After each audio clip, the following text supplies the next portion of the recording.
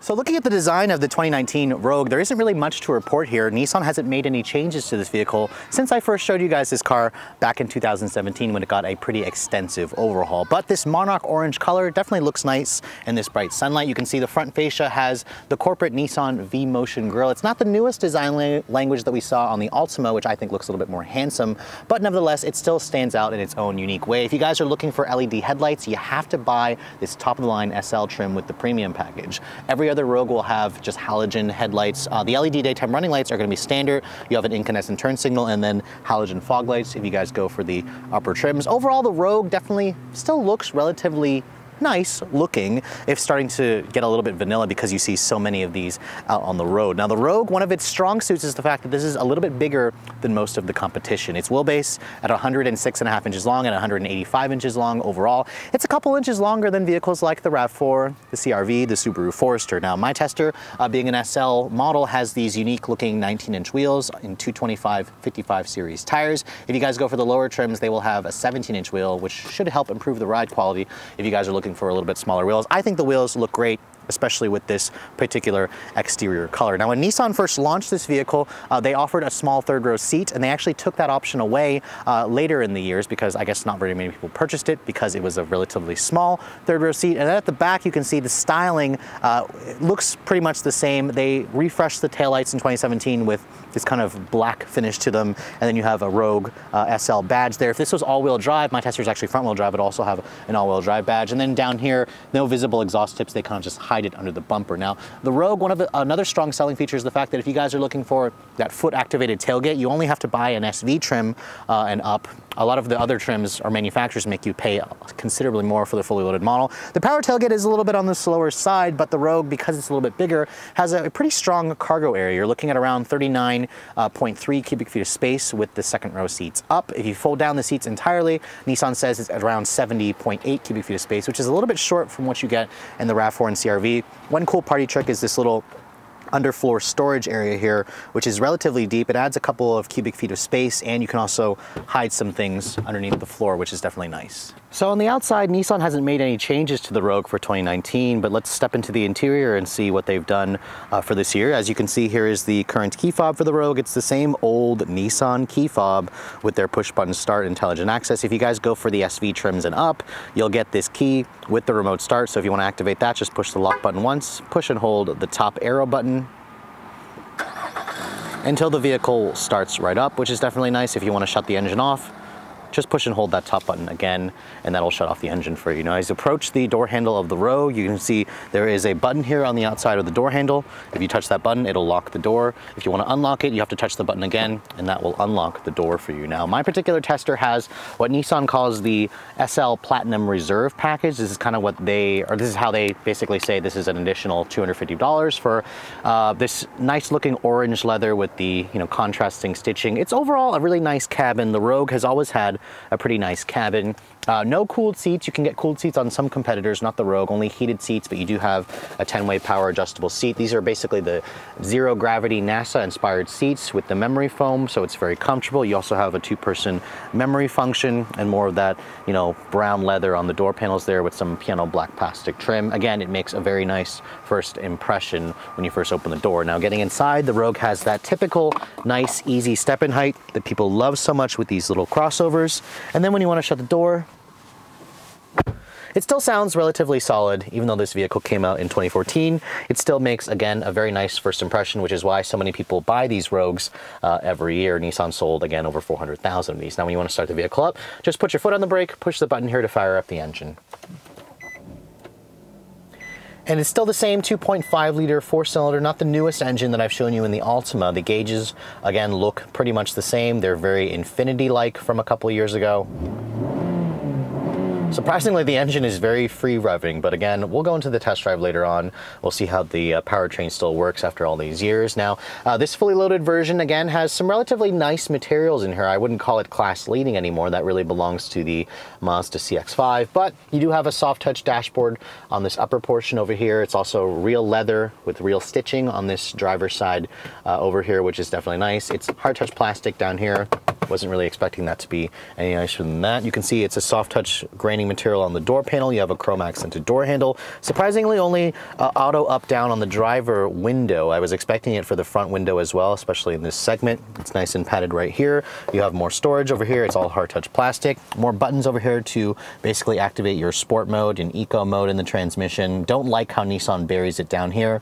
You have a heated steering wheel. Again, buried down here, you can turn off the Pro Pilot Assist over here, and then open up your rear tailgate, turn off the stability control. All those buttons are kind of buried down there, which I hope Nissan finds another location for in the next generation. As you can see, the steering wheel is that same nice flat bottom D-cut steering wheel that we've seen on other Nissan products. This basically turns on your Pro Pilot Assist, where it turns on every 360 camera and all the sensors and whatnot. It works like the Infinity system that I've shown you before. We'll go into the test drive later. The steering wheel itself is tilt telescoping. It's heated on this particular trim. The gauges look decently nice. You have a 7-inch helper screen in the center there. No heads-up display like you get on some competitors. This was added for 2018. It's Apple CarPlay and Android Auto, which is added for this newer head unit here. It's still very small. It's only a 7-inch display, where some competitors, again, have gone to an 8-inch display, and even some have gone to a 10-inch display. So Nissan, again, needs to work on this. The resolution looks nice, though. You can see pulling up Waze. We'll open up in a second. It looks fairly nice, just again, kind of a small screen, which is a little bit disappointing. Or you can also go to the Nissan navigation system, which again is pretty old, although it has been updated slightly. I will imagine most of you are probably going to end up using the Apple CarPlay anyways, so that's why most of you don't even get this embedded navigation. As you can see, there's the basically home menu display. You can kind of customize this to your liking. You have your different shortcut buttons over there. When you put the vehicle into reverse, my tester has the 360 camera, which is definitely nice. Nissan calls it the around view monitoring. It has moving object detection, which is basically rear cross traffic alert. It has blind spot monitoring. It also has automatic front and rear braking, which is definitely nice. It's all part of that Pro Pilot Assist package. All really great features. You have dual zone climate control on this one, which is definitely nice. Lots of good, well-labeled buttons, although they are a little bit on the smaller side. USB is down here. You have an electronic parking brake there with an auto hold. You can sort of fit your phone over here, although I wish there was a little bit more hidden storage. Some competitors offer a little bit more in that regard. Nissan gives you a traditional shifter here for the Xtronic CVT, which we'll talk about later in the test drive. Cup holders over here, a little bit more storage over there where you could technically put your phone. Just 2-level heated seats, no cooled seats like in some competitors. Nice and padded over here, with another USB charging, a power outlet, and then decent storage down in there. The seats, again, I actually think they're really comfortable. This is what Nissans are known for, their zero gravity seats. They also look relatively nice, like the brown combination. The glove compartment here, as you can see, it is a fairly huge size. It's damped but not lined with felt, so that's really great. Above you, this large panoramic sunroof is optional. It definitely is one of the largest in the segment. The Rogue is one of the few vehicles that offers it. It's one of the key selling features of this vehicle. Now, overall, the interior makes a great first impression. It has the usual tech that you'd like in it. Interior quality is average, design is average, but again, it's one of the reasons why this vehicle is super popular, so Nissan has kept it relatively fresh and modern over the years. So the current Rogue has been extremely popular with families, and there's a simple reason. When you get into the back seat here, first of all, the doors, they open extremely wide to allow you easy access if you guys are gonna install a child seat back here. And then when you get back here, there's a plentiful amount of space. Nissan rates the actual legroom here at 38 inches of legroom, which is pretty much at the top of the class. You have a nearly flat floor here. You have a USB-C and a regular USB, and then air vents on this particular top trim. I also like the fact that there's two map pockets. The big panoramic sunroof lets in a lot of light. Now this seat actually does allow you to recline it forward and back just a tad. You can also actually slide it forward and back to accommodate that old third row that they used to offer. And then if you guys are looking for an armrest, this also folds down to give you two cup holders, although I don't like how it's not actually padded right here where I would rest my elbows. You're kind of ending up having to rest it on this hard touch plastic area. Now, a couple features I am noticing that's missing: no rear seat sunshades, and then no heated rear seats, which would have been a nice addition. But overall, families, young families especially, looking to put a car seat back here, the Rogue is one of the best ones in the segment. So under the hood of the current Rogue, most of you are probably going to purchase this vehicle with the standard engine. There's actually a hybrid available with a 2-liter engine. That's a different review. This is the same QR25DE 2.5 liter 4-cylinder that we've seen for over a decade in a lot of Nissan products, and it makes relatively okay numbers. It's definitely starting to fall behind. 170 horsepower and 175 pound-feet of torque. Keep in mind, Nissan has a newer version of this engine in the Altima, which makes like 12 more horsepower. I would really love to see Nissan put a turbo in this thing, a 2-liter turbo, but we'll see what they decide to do for the next generation. Now, the Rogue only comes with an Xtronic CVT transmission. No manuals available. It'll tow up to 1,100 pounds, which is pretty paltry even for this class of vehicle. I think the top one is about 2,000 to 3,000 pounds. This vehicle weighs around 3,500 pounds. It's 100 pounds lighter because it's all-wheel drive. And fuel economy is actually not bad. 26 in the city, 33 on the highway. For this front drive model, it drops to 25.32, which is mid-pack if you guys go for an all-wheel drive model. Of course, this uses regular gas. Let's get out on the road and see how it performs. So over 400,000 people bought a Rogue in 2018. Were they crazy, or is Nissan onto something? Now, I haven't actually driven a Rogue in a couple years, and I imagine this is probably the last time I'll drive this current third generation because Nissan is working on an all-new version, most likely for 2020. This is their best-selling model. They'd be foolish to not be offering a new version very soon. Now, overall, the driving dynamics of the Rogue is definitely nothing super special. If you guys basically don't value fun to drive performance at the very tippy top of the totem pole of your important factors, the Rogue is basically going to satisfy that. This is a car that really puts comfort and numb and just kind of lacking in annoyances as the top priority. The powertrain in this car is that 2.5 liter 4-cylinder with a CVT. You can also get a hybrid in certain states if you also like the hybrid or want better gas mileage. This is the combination that most people buy, and Nissan has definitely tuned it to feel peppy off the line. But unfortunately, when you get it out onto the highway and then put your foot down, you really feel the lagginess of the fact that it's a CVT, it's a 4-cylinder. The CVT itself is generally responsive enough. I'm happy with, every time I put my foot down, it's quick to adjust the ratios, get the engine into the meat of its power band, and it starts accelerating, and it also will mimic shifts. But again, it's just kind of amplifying the drone of the 4-cylinder, which is not a pleasant noise in general. The Rogue itself drives fine. I mean, once you get it out at cruising speeds, this is still a pleasant driving crossover. It sits up nice and high. The ride is nice and comfortable. The seats are also comfortable, and it's quiet in here when you're not pushing the engine. It's fairly nice. The ProPilot Assist that Nissan introduced in 2018 in this car is basically their latest in terms of driver assistance tech. It will actively steer you into a lane. It'll basically beep at you all the time when you're tailgating people. It also has full speed range adaptive cruise control. No paddles on the wheel, but there is a sport mode down here, which is buried. It should be by the steering wheel or down here. It's hard to see. When you put it into sport mode, you basically just notice that the CVT is a little bit more eager to get out of its top ratios for fuel economy. But the Rogue will cruise along all day long at highway speeds and get pretty decent gas mileage and ride comfortably. You can see out of it very well, very good visibility throughout the cabin, which is definitely great. Big side mirrors, good view out of the front, good view out of the back. Comfortable cabin. So again, it's easy to see why this is a top seller in the segment. This is second only to the Toyota RAV4 in terms of sales. It outsold the Honda CR-V, it outsold the Mazda CX-5, it outsold the Ford Escape, it outsold the GM twins. So obviously Nissan is onto something. What I would like to see them do is add some driving fun to the equation, something a little more character overall, something that makes it feel a little bit more special, a little bit more high-end. But overall, I mean, again, pretty decent acceleration, and 0 to 60 times are most likely around the low 8-second range, which is, again, pretty decent. You could credit that to the CVT for it, being relatively responsive. It's not the transmission of choice for enthusiasts, but for the people who buy this thing, you're going to find it to be relatively adequate in most of your daily driving situations. Now, when you start taking corners in the Rogue, this is, again, its soft suspension is going to remind you that you didn't buy a Mazda CX-5. Its numb and devoid feeling steering also are very slow to react. So again, you're not going to be going anywhere in a hurry with the Rogue, but that's not its mission. So again, you need to put your priorities into perspective when you want a crossover like this. Do you want something that's more fun to drive, or do you want something that's full of technology and features at a really strong value, that's a roomy in cabin, it's a relatively smooth ride? This is what the Rogue is all about in terms of its strengths. Attacking high rate off ramps or on ramps, you're not going to be doing that in a Rogue. You're going to be buying the Mazda CX-5 or Honda CR-V, or hell, even the Toyota RAV4 does it a little bit better than the Rogue. Now, this will handle, fairly well. It has some decent limits, but it just doesn't really inspire much confidence when you're doing so. Now, let's do a full throttle acceleration run. My tester is a front wheel drive version, has a little bit of wheel slippage.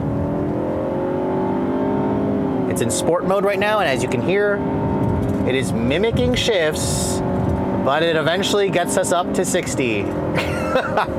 You just gotta be patient, but hey, totally adequate. Love to see Nissan do a turbo engine for the next generation, but I have a feeling it'll just have the same powertrain that's in the refreshed Altima, which is probably what Nissan's going to do. They're probably going to play it safe, but who knows? They may eventually surprise us. Now, in terms of the fuel economy, that CVT is awful for enthusiasts, but it's really good at getting good gas mileage. I've been averaging around 23.5 mpg in my week's worth of testing. I got it up to about 31 mpg on the highway. Not bad. Not really class leading anymore, but it's straight mid-pack. That's everything about the Rogue. The current generation has really fallen into mid-pack for everything. It doesn't really, do much that annoys you. It doesn't really do much to inspire you. Again, that's the whole point of the Rogue. It's one of the reasons why it appeals to over 400,000 people every year. It's still a pleasant driving crossover, just not the most stylish, but it is packed full of features. I mean, you have Apple CarPlay and Android Auto, you have that pano sunroof, you have 360 camera, you have comfortable seats, a comfortable ride quality, a spacious interior, and Nissan dealers, I've seen them discount this car by as much as $5,000 to $7,000, depending on your area, so don't quote me, but I just know in the DC area, I've seen Nissan dealers discount this thing heavily, which will offset the slightly higher price tag that you get with these fully loaded models. So despite all the new competition from the Toyota RAV4 and Subaru Forester this year, the current generation Nissan Rogue still offers a lot to like for families looking to purchase a compact crossover SUV. From its spacious cabin, nicely appointed interior, generous cargo area, and competitive safety features, the 2019 Nissan Rogue should easily find its way onto most people's shortlists. Really, where the Rogue continues to fall short is in the overall driving dynamics. Its buzzy four-cylinder engine, sluggish acceleration, and fun-sapping CVT transmission make this car feel like an appliance in day-to-day driving. Thankfully, those particular weak spots aren't really why people buy these small SUVs, and it'll be interesting to see how this car continues to stack up sales-wise for the 2019 model year. Speaking of which, Nissan is working on an all-new version likely to show up for the 2020 model year, but until then, if you're looking to purchase a 2019 Rogue, what's it going to cost? Well, the base Rogue S starts at a very competitive $24,920, at about $1,350 for all-wheel drive. Most of you probably want to upgrade to the SV trim for $1,400. It adds that motion-activated power liftgate and remote start, but if you really want everything, you'll need to go for my front-wheel drive SL trim, which starts at $31,390 and comes standard with Nissan's Pro Pilot Assist, embedded navigation, 360-degree camera, and leather seats. The Monarch Orange metallic vehicle behind me has a premium package that rolls in a panoramic sunroof and LED headlights and costs just under $35,000. About the same price as the new competition, but keep in mind, I've seen a few Nissan dealers in my local DC area discount this car by as much as $7,000. With all that said, I hope you guys have enjoyed my full overview on this 2019 Nissan Rogue SL. If you're also looking to see the latest cars I'm testing, be sure to follow me on Instagram at redline_reviews, like us on Facebook, and as always, please be sure to click that subscribe button. Thank you so much for watching, guys, and I'll catch you all in the next video.